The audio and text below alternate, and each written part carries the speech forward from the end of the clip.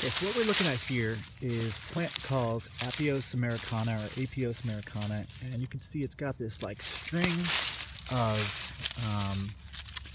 starchy tubers that kind of just follow all in the soil line here, just like an inch below. It's a native plant, but that's not the one we're going to be talking about today. We're talking about its more rare relative called Apios Priceana.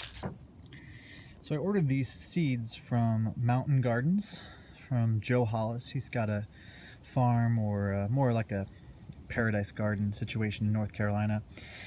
And I've been pestering them for over a year for these seeds, and they finally sent some to me. I think there's only 8 in here, so let's take a look. Remove the bubble wrap and I have my little seed packet here. Let's open this up and see what's inside. So these are the Apios Priceana seeds, and looks like I have, how many here? Looks like I have 7. There's one little straggler, so we have a total of 8, which is how much I ordered.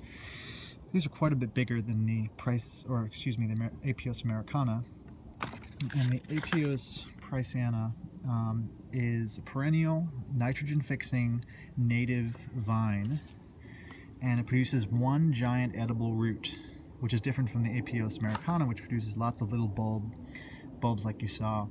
And Apios Priceana is very rare. There's only about 25 occurrences of it in the wild, and maybe a couple passionate gardeners that are keeping the genetics alive. So what we have here is 8 really important seeds. So I'm going to share some of these with some friends that I know will take good care of them, and I'm going to grow the rest of them out myself. So stay tuned and subscribe for some more updates on the Apios Priceana.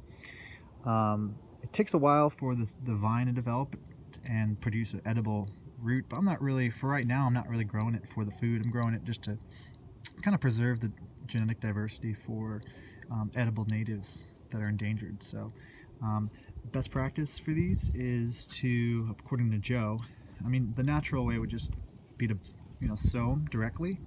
Hope they don't blow away here in the fall.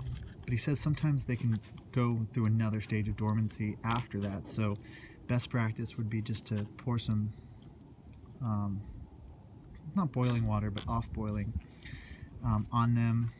Let them soak for, sometimes people say around a day for that, for legumes.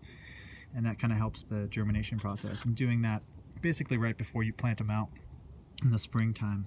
So I'm going to hold off on planting these right now because it's fall, and I'm going to focus on sharing those with other people. But I want to encourage all of you guys to grow things that are uncommon, that are native to your area, things that are edible. And if you can find something like this that hits all 3 of those, it's like, that's perfect.